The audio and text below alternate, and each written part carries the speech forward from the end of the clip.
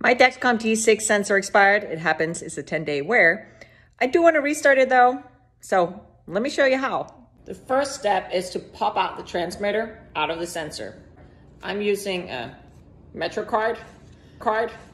I wouldn't necessarily use a credit card because it might break. So what you want to do is you want to try and pry out, oh, that was easy. Pry out the transmitter. There's two little thingies there that's holding onto the transmitter.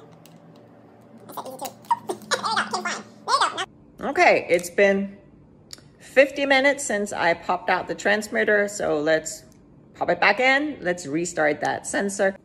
Here we go. Pop it in.